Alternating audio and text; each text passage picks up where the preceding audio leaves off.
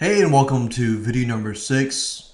In order to change your state of mind to a better one and get past the roadblocks, you need to make it fun and into a game. You don't have to, but in doing this, it'll definitely help you adapt to the newer state of mind, and you'll be able to train your mind, and your subconscious to get out of that.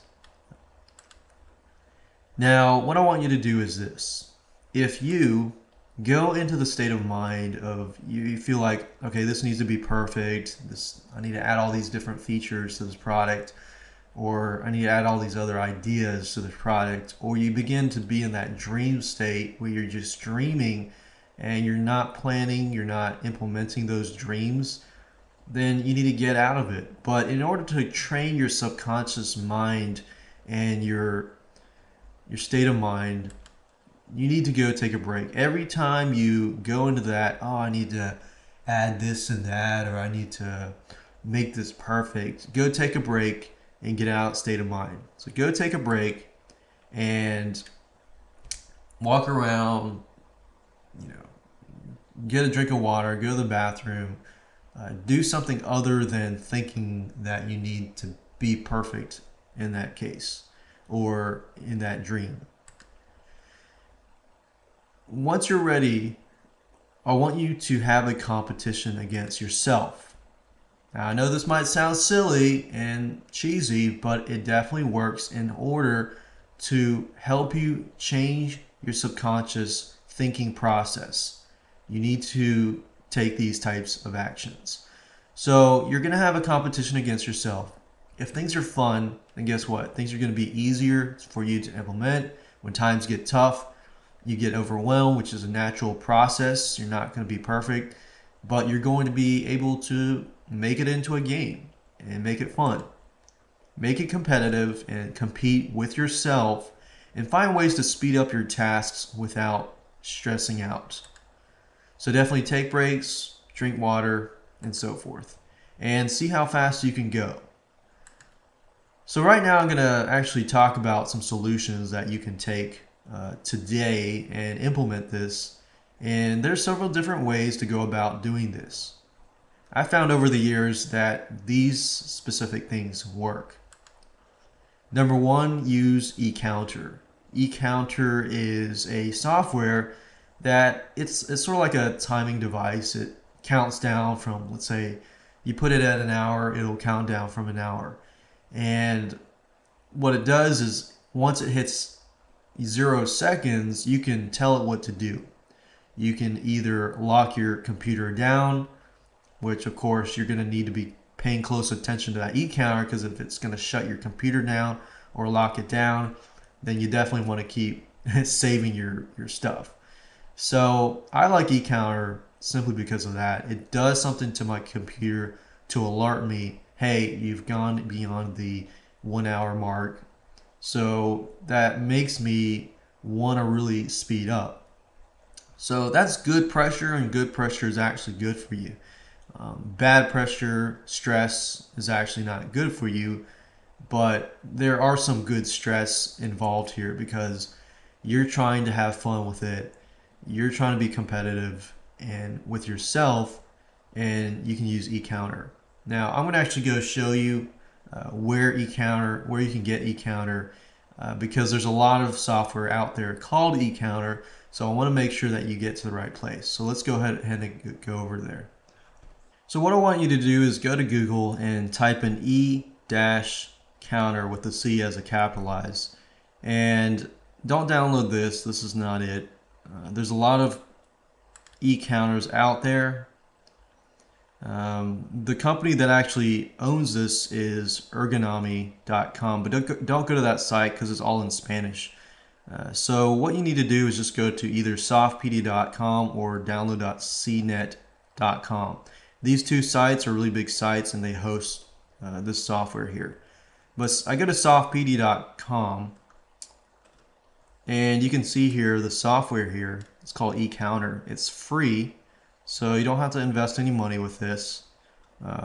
What you can see here is this: when time finishes, The program can execute a sound, a visual effect, shut down the system, hang up on your internet connection, display an image, hibernate your PC, run your external file. Now, if you're just getting out and getting started with this, I'd probably recommend something like a sound or visual effect in the main window.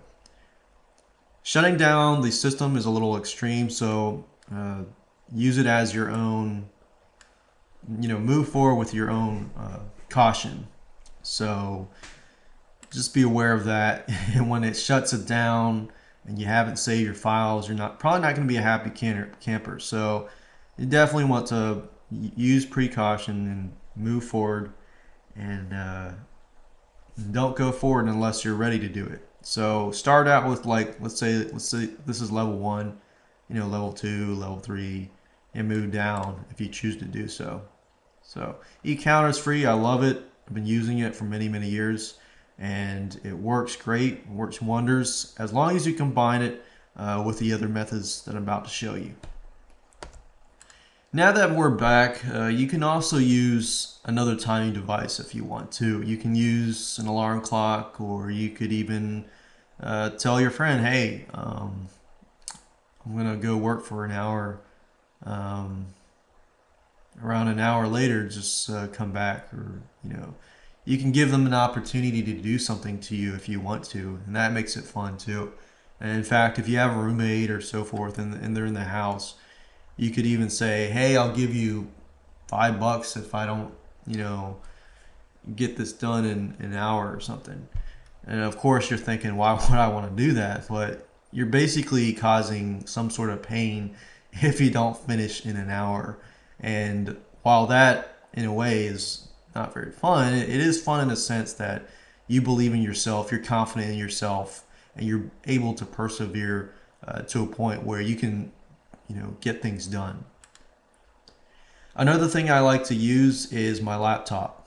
So my laptop has a battery, and it'll usually scream at me about 7% down.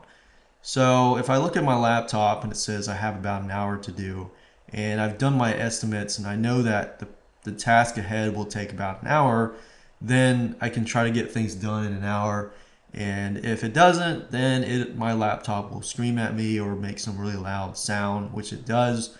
Or some of your laptops will just automatically shut off. So you need to pay close attention to your laptop battery, and when you're doing so, things will definitely speed up. Now, this sounds silly, but it definitely works. I went from creating a sales letter in about a day process to using this strategy here and getting it down to about creating most of the sales letter within an hour and a half. So this definitely works. It's a little silly, but it works and it's fun. And the last thing that you can do is use the tool in video number 8 to remove distractions. So that's another thing you can do. It's easy to get distracted while you're on your computer and visit Facebook and other sites like that. But there is a tool that I will be showing you in the last video, in video number 8, that will allow you to click a button and it'll block literally all the sites that you have marked to be distractive. So using this in combination with this here definitely helps. Like, use combos of different things. And I can guarantee you that when you start doing these things, it will definitely help speed up the process. It will definitely help you adapt to your new state of mind and change and improve your surroundings.